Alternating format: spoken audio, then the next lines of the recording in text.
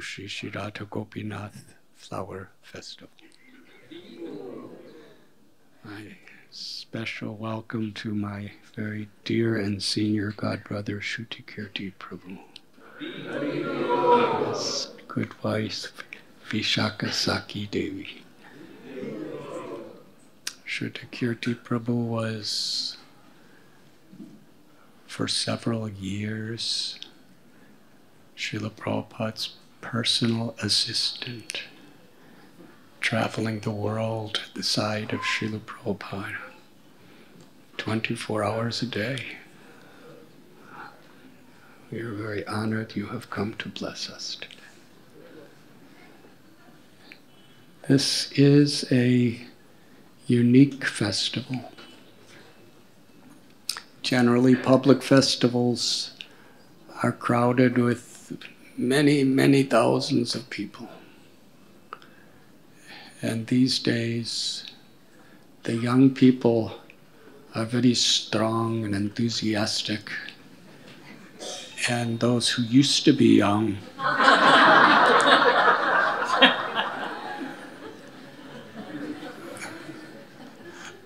some of us long ago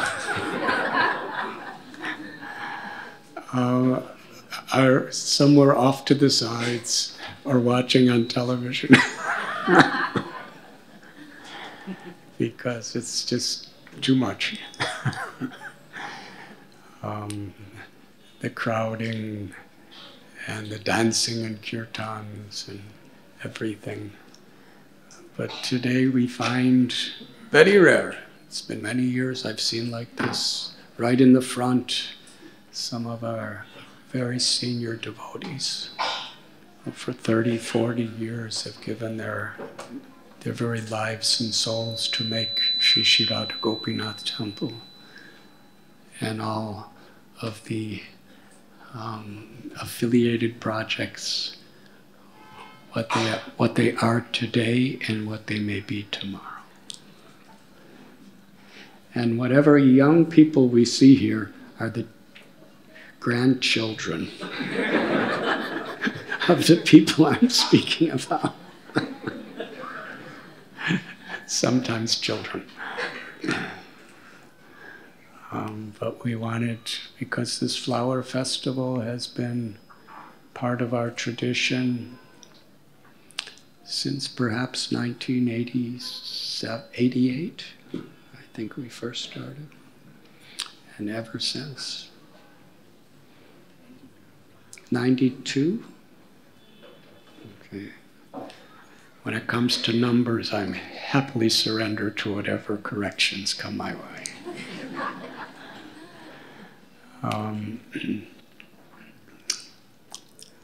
92 means 31 years?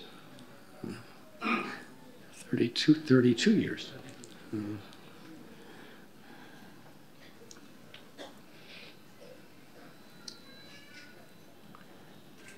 So we made a special arrangement, the leaders of Radha Gopinath Temple, that we actually wall off the temple in our own ways so that the very, very senior devotees could very comfortably be seated without being mutilated or crushed.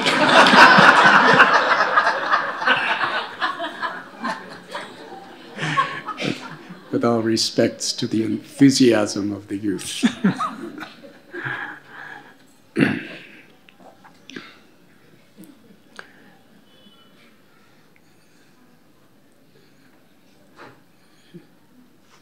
Sri Chaitanya Mahaprabhu, in his first verse of Shikshastakam, he concludes, Param Vijayate Shri Krishna Sankirtan. That the prime benediction for all humanity is this congregational chanting of God's holy names.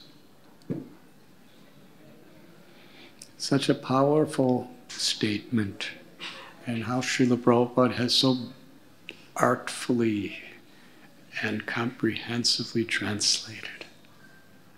The prime benediction. That means that which bestows upon all humanity, of all varieties, of all nationalities, of all castes, of all creeds, of all religions, of all everything.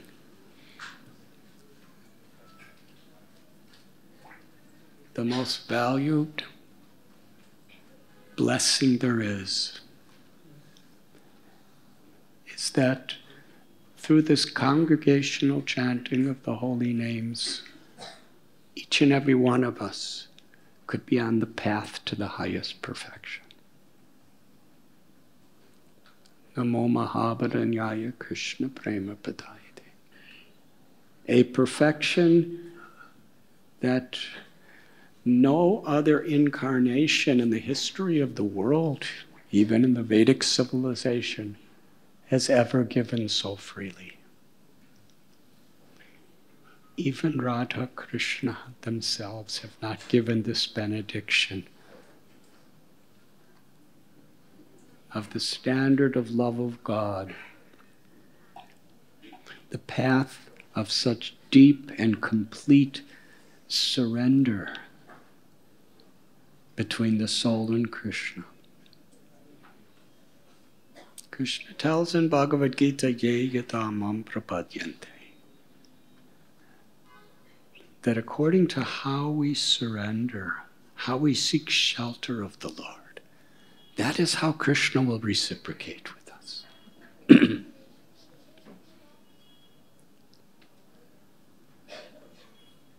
When Sri Chaitanya Mahaprabhu was sitting on the bank of Godavari River with Srila Ramananda Rai, they were discussing the principles from the most basic spiritual principles to the most inclusive, most intimate, ecstatic revelations of love of God. And it's very interesting. Through this whole evolution, the first question Lord Chaitanya asked Ramananda Rai, what is the essence of perfection? What is the true spiritual principle? And Ramananda Rai, he responded. And we have a tendency to just take it in a casual way and think, oh, this is all he said.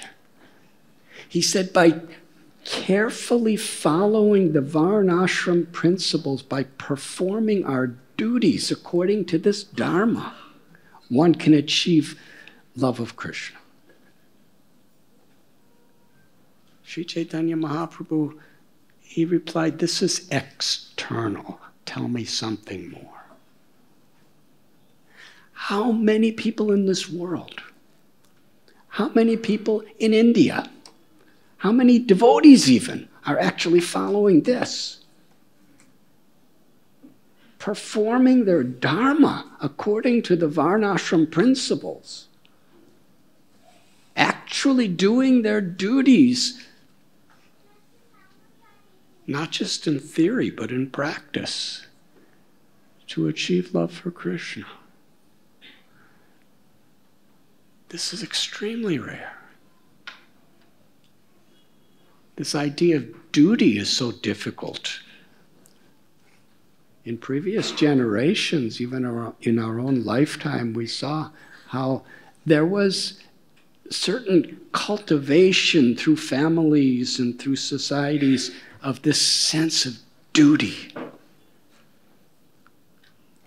Duty means there's a principle higher than our own desires, our own comforts, our own convenience, even our own life, that we're willing to surrender to. The Dharma family, such sacrifice.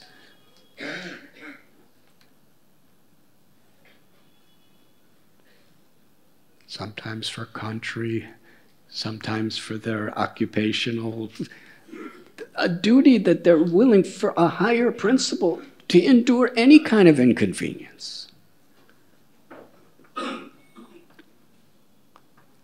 This idea of dharma is sometimes translated as duty. It's a type of surrender. But Lord Chaitanya dismissed it as external. Tell me something more. And Ramananda Rai was quite amazed. And he began to explain higher and higher levels of surrender to God, to Krishna. Not only to perform one's duties in devotion with knowledge of one's relationship with the Supreme Absolute Truth, Gyan, with a desire for liberation. Lord Chaitanya said that's external. Tell me something more. Brahmabhuta prasanatma nasochati nakamshati. To actually serve the Lord, to surrender to the Lord without even a desire for liberation, but simply for Krishna's pleasure. Lord Chaitanya wanted to hear more. Sarva dharman parityajya mamekam sharanam vraja. To abandon all duties and just surrender to Krishna. Which actually means it doesn't mean you give up your duties. It means all those other things are included within the higher, more inclusive principle. But we're doing it simply for Krishna's pleasure. And then he takes us, through liberation, through Vaikuntha, to the level of the surrender of the residents of Vrindavan.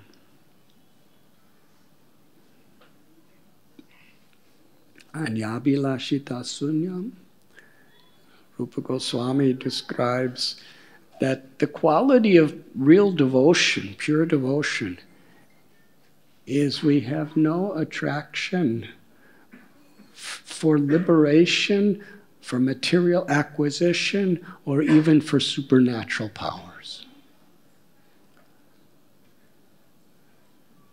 Nadanam na janam na sundarim kavitam vajagadisha kame.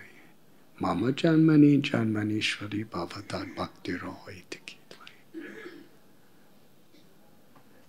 This is still a preliminary state of cultivating the consciousness to what Vrindavan is. I do not want wealth. I do not want fame or power. I do not want any types of physical or emotional pleasures. I do not even want mystic powers or liberation from suffering forever. I only want to serve you, my Lord, in whatever condition you put me, birth after birth after birth. Who could pray like this? We say it. But honestly, from the heart, recognizing what we're actually asking for. This is something so profound, it's so deep. Jivera Swarupoi Krishnera Nityadas. This is where Lord Chaitanya begins his teachings to Sanatana Goswami. The idea of being an eternal servant of someone. Do we think about what that really means? And do we really mean it?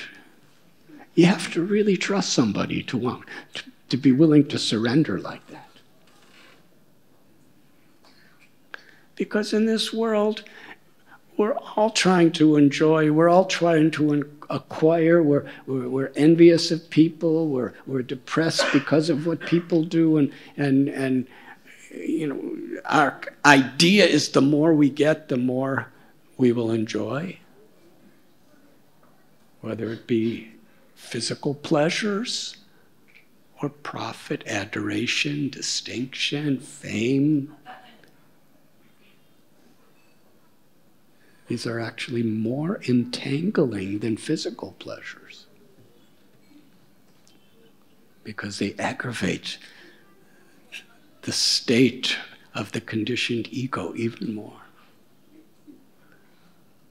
And in many ways, the subtler the pleasures, the more dangerous they could be on the path of pure devotion.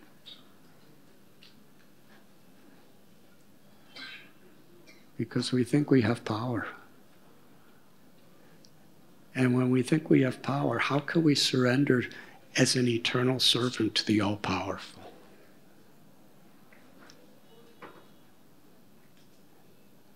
The promises of this world on so many different levels are actually great distractions from the path toward pure love of God, because pure love of God is given to us according to how we surrender.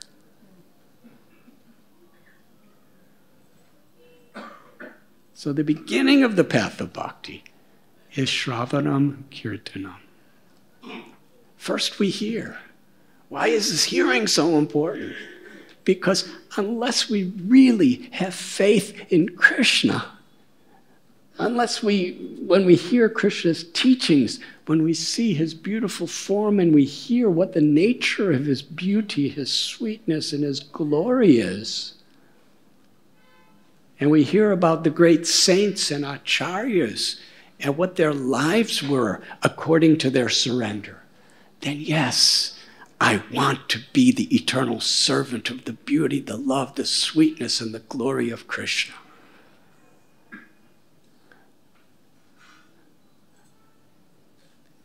And that is why association of devotees is so important. Because we hear about how lovable Krishna is, how supremely powerful Krishna is, and yet how totally accessible he is through the nature of our surrender. And then we want to.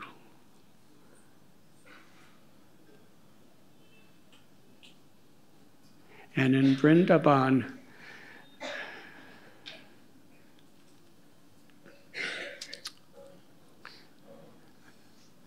Lord Chaitanya has come to bring these beautiful pastimes of Vrindavan to us, and actually giving us the path by which, in this lifetime, according to the sincerity of our surrender, we can enter into the Nitya Lila, the eternal pastimes of Shri Shri Radha Gopinath.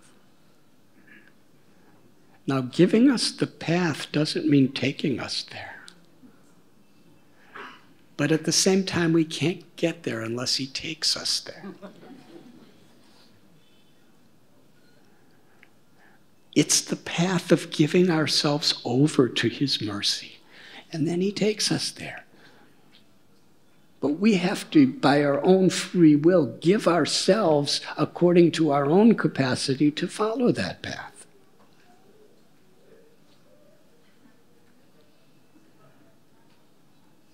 Today, while they were preparing the altar and decorating Shri Shri Radha Gopinath, for some time I was just sitting on the altar and just observing.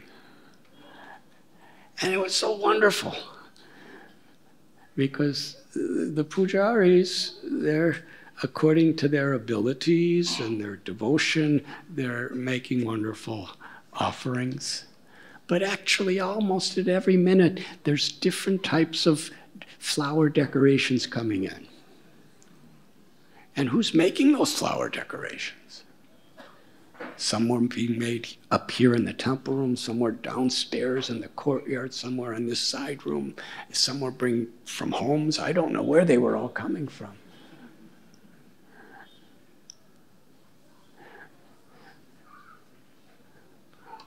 Someone's growing the flowers. Many of them were grown by our devotees.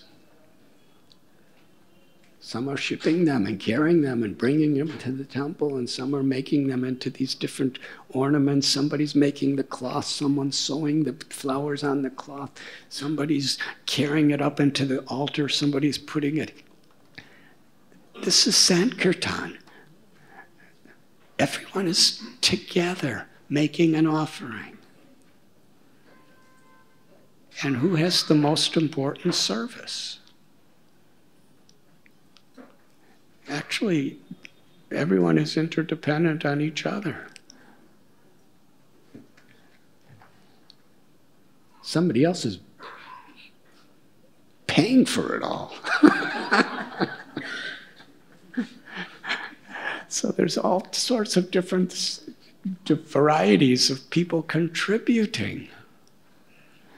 And as I was seeing and thinking about where is this coming from and who is making it, and no one is getting paid for it. No one is getting paid for giving the donations for all these things. No one is being paid for sitting and for hour after hour meticulously putting their heart and soul into preparing these wonderful clothes made out of flowers. I think even princes and queens and Bollywood and Hollywood stars, nobody makes flower clothes for them. But here we're making flower clothes for them and spending days and days doing it, knowing that tomorrow they'll only wear it once. And then you know how flowers, they're flowers. It's only for one time. It's only for one darshan.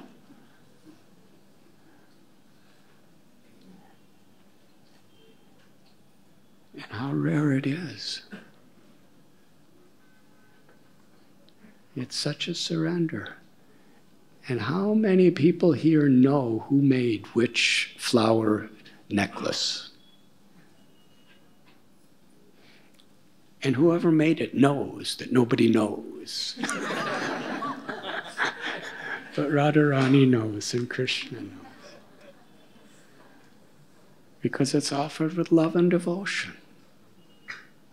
And as I was sitting, I was remembering Shri Krishna Chaitanya Radha Krishna Nahi Anya. Radha and Krishna came to give themselves eternally to the people of this world through the life and teachings of Sri Chaitanya Mahaprabhu.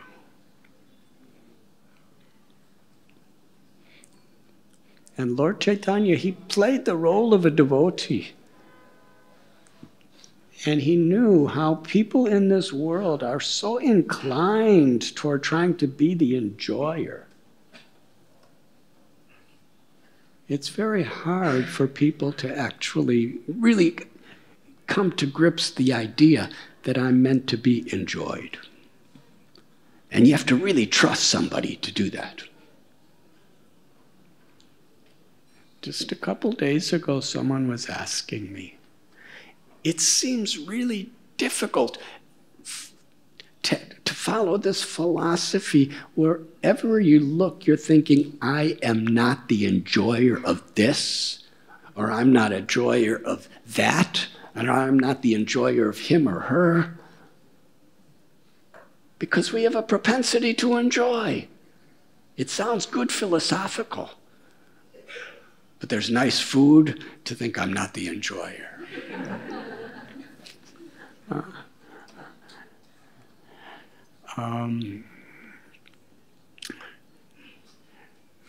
But when that question came, we're remembering this verse from Bhagavad Gita. Bhoktaram yagyatapasam sarvaloka maheshwaram suradam sarvabhutanam gyatva mam shantim. Krishna's not telling us to go around and think that I am not the enjoyer. Krishna's teaching us that he is the supreme enjoyer, and we are meant to be enjoyed by him. And when we understand how Krishna is a supreme enjoyer, he's the we want to control. How do we give that up? Not just by negating our desire to control, to be a proprietor and to be an enjoyer, but by filling ourselves with the understanding and the faith that Krishna is the supreme controller, proprietor, and enjoyer.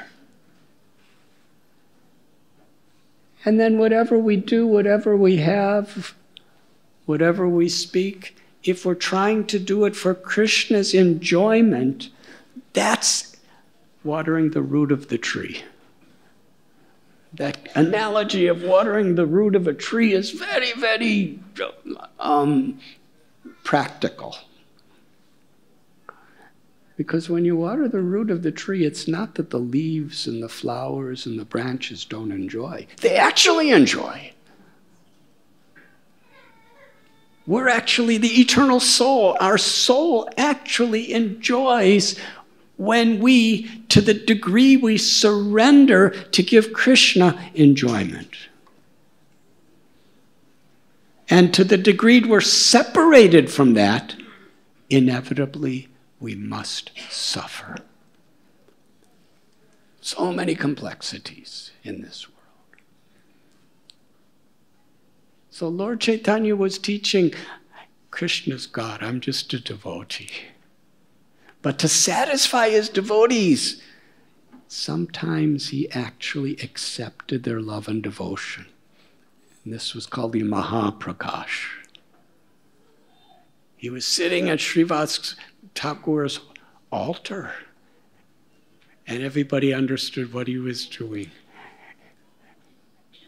And just like Radha Gopinath, Lord Chaitanya's Radha Gopinath, he was sitting on the altar and they were doing abhishekams and they were bringing him all sorts of food and all sorts of ornaments and all sorts of bathing material, substances just to make him happy. And everyone was enjoying so much. And on the altar, the pujaris were Nityananda Prabhu, Advaitacharya, Srivas Thakur, Gadadhar Pandit.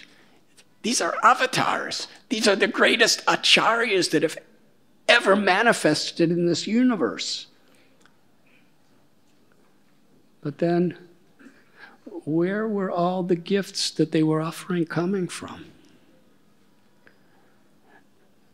There was that one simple lady. She was uneducated. She was just the assistant of a maidservant in the sense of her profession. She had no physical wealth,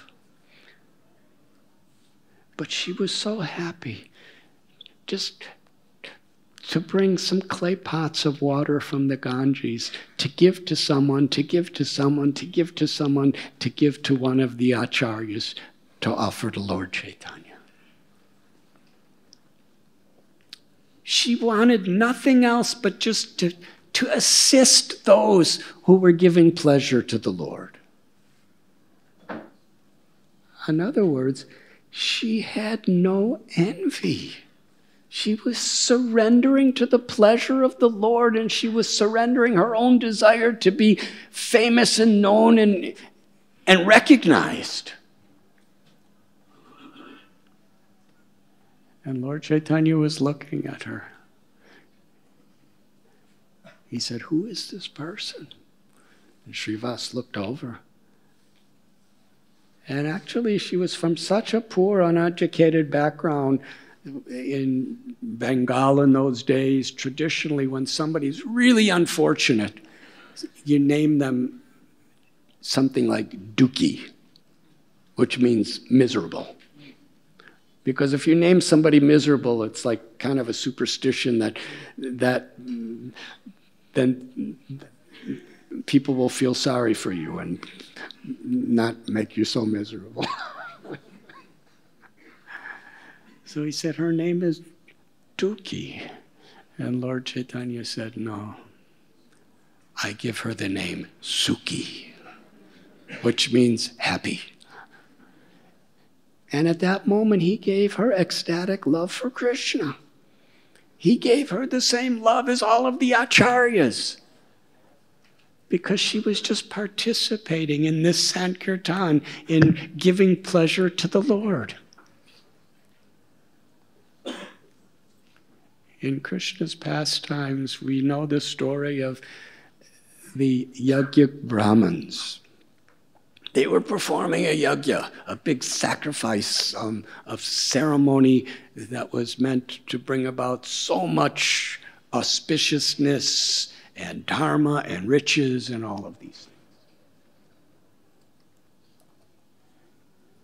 And the husbands and the wives, they were, doing together. Krishna sent his little cowherd boyfriends and said, they were all hungry, sitting on bank of Yamuna, herding cows. He said, go to them, because at this time it's a really good time for them to give in charity. Tell them that we're hungry. Give us some food. They have so much food. So they went. They said to the Brahmins, oh, gods on earth, you are so learned and so great. Please, Krishna and Balaram and all of us, we're very hungry. Give us some food. And they were thinking that their spiritual ceremonies that they were performing were so important to their families, to humanity. Why should we waste our time giving attention to these little boys who are taking care of cows? So they actually ignored them. And the boys were quite heartbroken. It's one thing to be accepted, it's one thing to be rejected, but it's even harder when people don't even acknowledge you exist. So they went back to Krishna and they didn't recognize. Krishna said, that's all right. When you're a beggar, sometimes you get, sometimes you don't get. But go to their wives. They love me. Now these ladies, they never saw Krishna in their whole life. But when they would go to the market, to get fruits or vegetables or flowers or grains, they would sometimes hear the residents of Vrindavan coming to those markets and talking about Krishna, about his beauty and his love and his pastimes. And just by hearing about Krishna, they fell in love with him. So when the little cowherd boys said, Krishna and Balaram are asking for some food, they immediately said, we'll go. And they started getting the best of all their foods. Their husbands, their fathers, everybody was trying to stop them. You can't go now. You're in the middle of a very, very important activity. We'll never let you come back. They just left.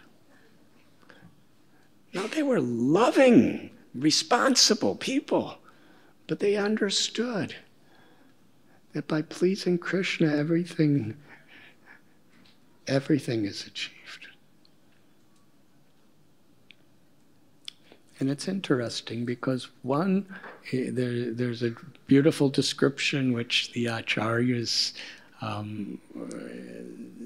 they give more details.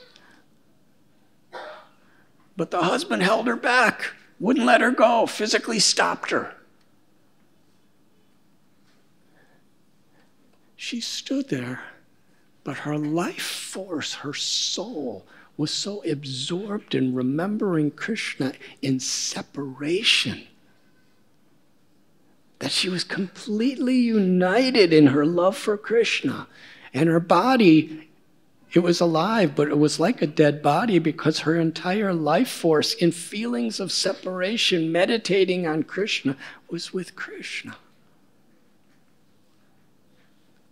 And when the other went to meet Krishna and gave him the best of foods, Krishna said, now you must all go home because you have your duties.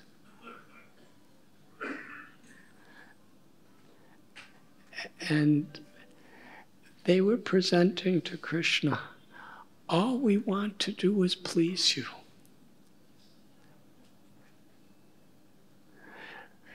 Let us just be in the forest, you won't even know we're here. And when the gopis are serving you and making you happy and dancing with you, we'll just collect the tulsi leaves. Or we'll provide for them what we can to serve you. This was their surrender. There was absolutely no ego. We're happy to be totally, completely, invisibly in the background. And we're willing to accept any type of karma that comes upon us. Just let us please you.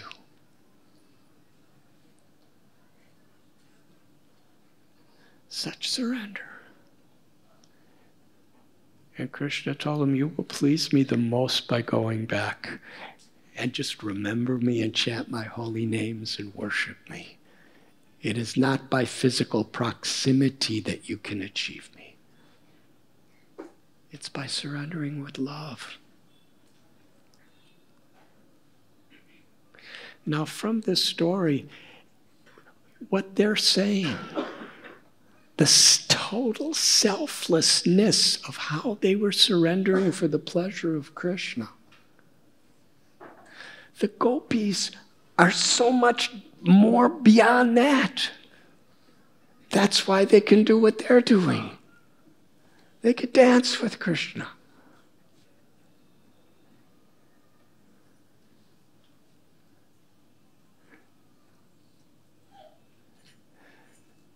The most inclusive, profound, and highest level of this selfless surrender is embodied in the gopis and in Sri Radha.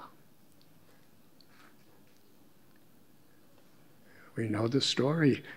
To give a moment of relief to Krishna from his headache, they're willing to go through hellish conditions. We can talk about being gopis, and we could think we're really advanced because we know what gopis say and how they dress and all of these things. But actually, it's all external, mental, unless we're actually learning how to surrender in the spirit of the gopis. Because Krishna reveals himself according to how we surrender. He doesn't reveal himself according to how much we know or just what we do.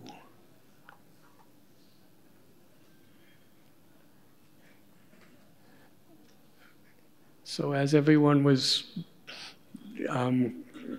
sending up their offerings to Radha Gopinath, how wonderful. And I was in the temple this morning and there were hundreds of people plucking flowers.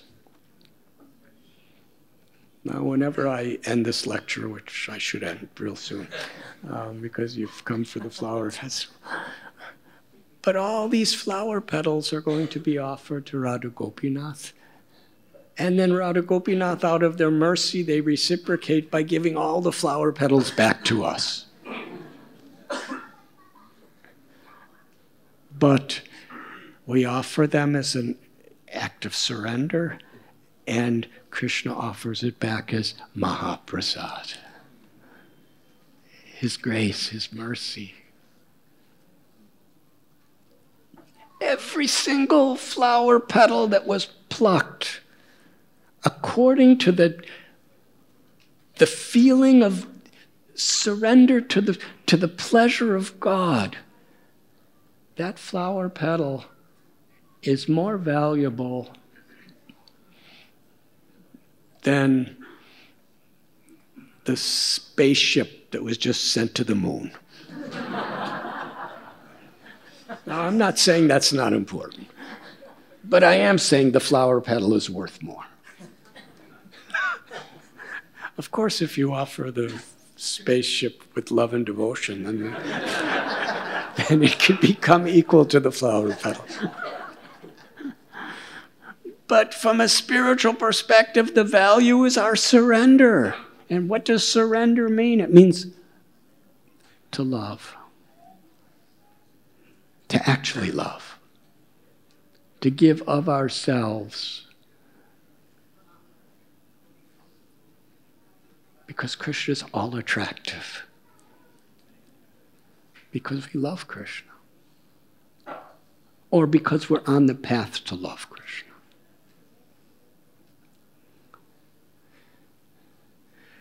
My beloved brother, Shrutakirti Prabhu, his story is so much a magnification of this idea.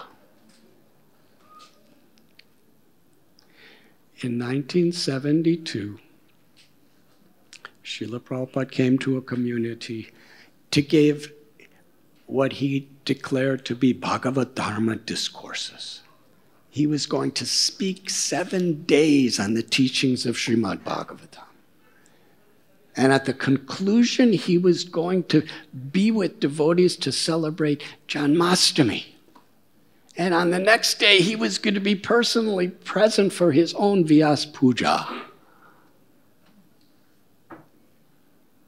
So a lot of devotees were coming from a lot of places to be a part of this. And there were so many people preparing, and there was on top of a mountain, very scenic. There were hundreds and hundreds of devotees going for the kirtans, and all very senior leaders of our society were there to honor Srila Prabhupada and lead kirtans, and it was such a joyful festival. Shrutakirti Prabhu was in charge of cooking for all the devotees. He never got to go to a single lecture. He never attended a single kirtan. He never even saw Srila Prabhupada. And in those days, cooking, it wasn't, in a nice marble kitchen. They used to call the kitchen the pits. Because it was wood. And because everyone wanted to see Prabhupada, they usually, just picked up any tree, because we weren't allowed to cut down trees if they were alive. They had to already be dead. And unless they've been dead for a really long time, the wood is wet and it's smoke. So he's there cooking with all smoke and wood, and there was no hot water. Washing the pots was like scrubbing with rocks and getting black, and he was doing while everyone was enjoying the festival for 2 weeks. And now Prabhupada's leaving. And he's kind of surrendered. He was just surrendering. He wasn't cooking directly for Srila Prabhupada, were you? You were cooking for all the devotees.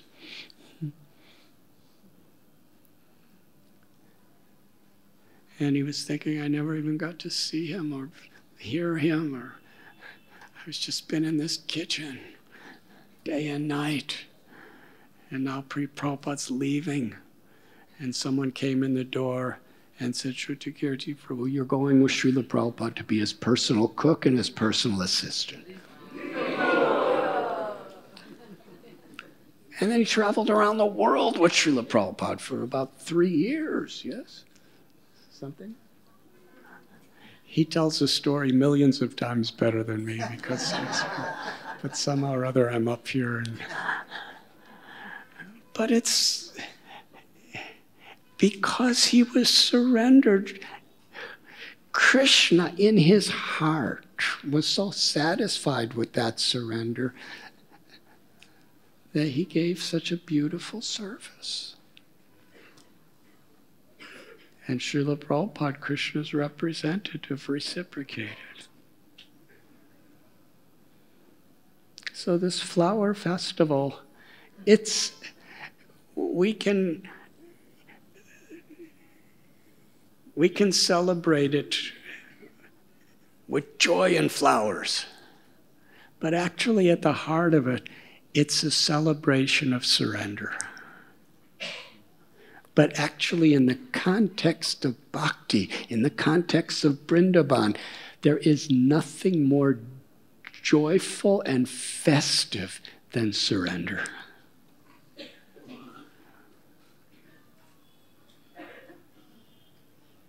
No one's envious, no one's materially competing. Everyone is simply happy to do the best they can, to be a part of a community that's giving pleasure to Sri Sri Radha Gopinath. So as we're seeing the flowers, the flower shower,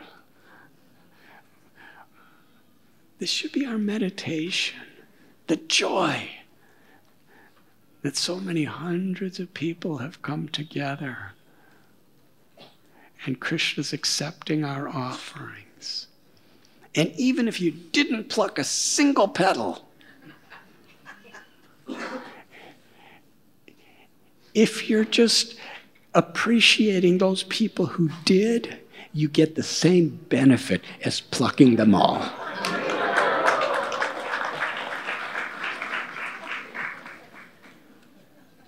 That's bhakti.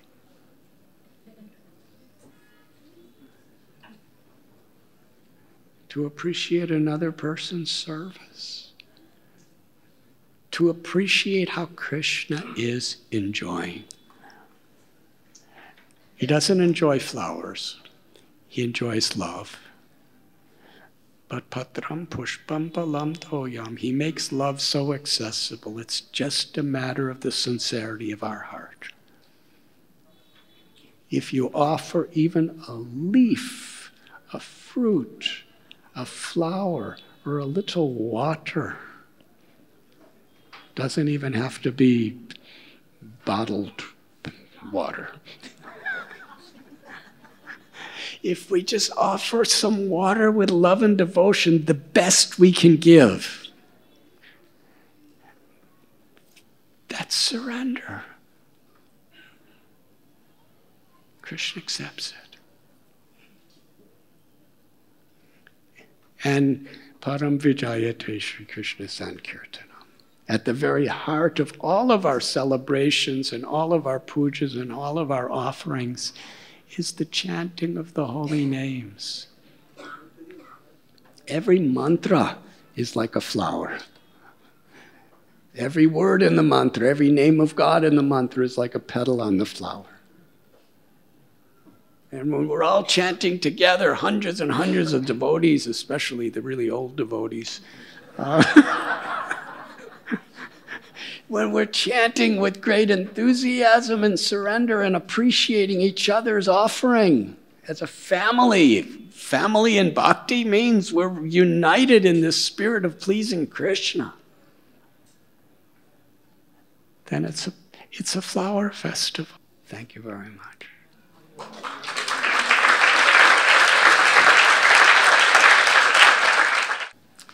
Shruti Kirti Prabhu, would you like to give some words of blessings to everyone before we begin the flower?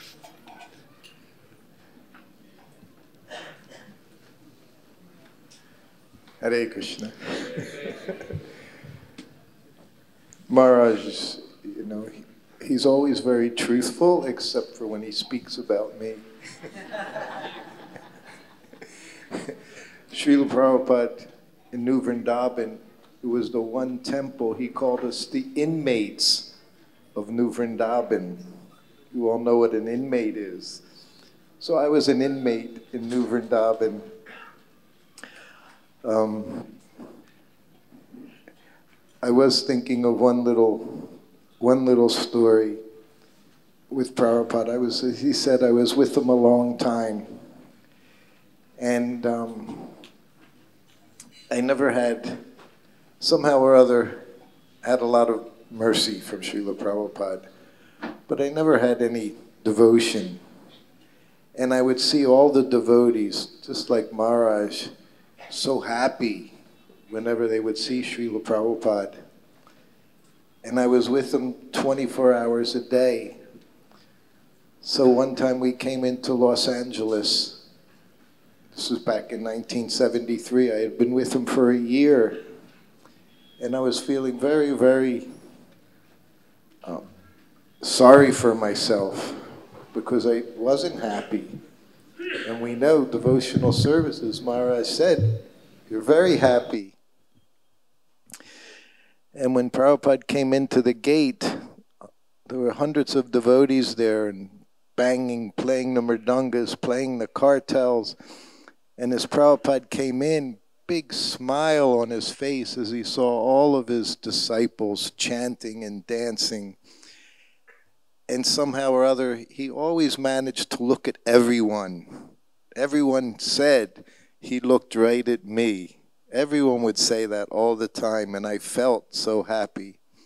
But I was right behind him, and I just felt not happy. And we walked through the airport. The devotees are dancing and crying and laughing. And we got to Srila Prabhupada's quarters at New Dwarka Temple. And I carried his bags. I put everything away. And Srila Prabhupada, I was giving him his massage just before lunch. So we're both in our gumshoes. Prabhupada sitting on a straw mat like this. And I was behind him. And I thought, I just wanted him somehow or other to comfort me. And I never spoke to Srila Prabhupada. He said, you never start a conversation with your spiritual master. If he doesn't initiate a conversation, you don't say anything. And I was always like that. But I was feeling so low, and I was massaging his back, so I'm behind him. And I said, all the devotees, Prabhupada, they have so much love for you. I said, but I don't feel anything. And he didn't say anything. So I didn't think I could feel any worse, but I did. Because he didn't say anything.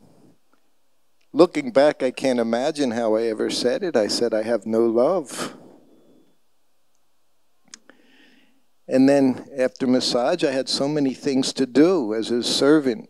He went in, left his oil footprints on the floor, walking into the bathroom in his gumshoe. And I had to run into the kitchen and start processing the cooker, cooking sabjis, making chances, rolling out the chapatis.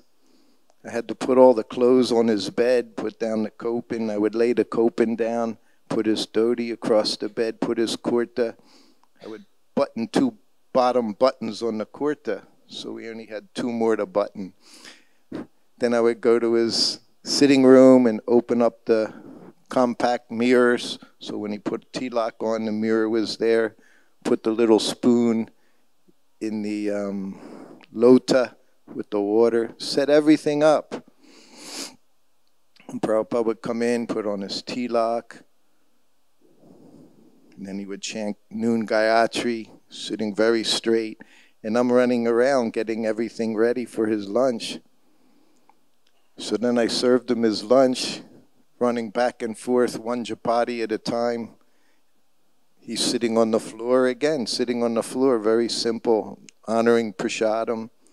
Every time I come in, I offer obeisances, slide the chapati on his plate, run back out, roll another chapati, come back in, slide it on his plate, offer obeisances, run back out until he goes. Still hasn't said one word to me. Not even looking at me. So then that was done, and after that, Prabhupada would take a nap. 15 minutes, 20 minutes. So now I've done so much service, I'm sitting in my room, and I hear the bell ring. That was the only instruction I received when I became his servant. When he rings the bell, you go in the room.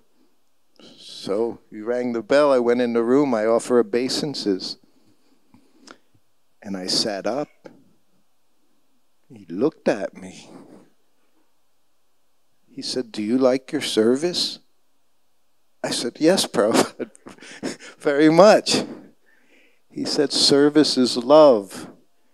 He said, "All the devotees, they can jump up and down and dance and sing."